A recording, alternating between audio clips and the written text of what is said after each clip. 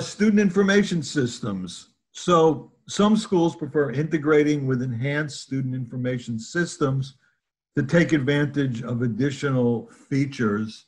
But what are they basically doing? Meal plan, probably not relevant if you are moving totally to an online environment.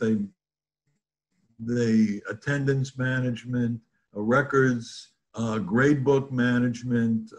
Some other systems have grade books, built into them as well. Compliance and reporting. Maybe we'll talk about more of this in a later class.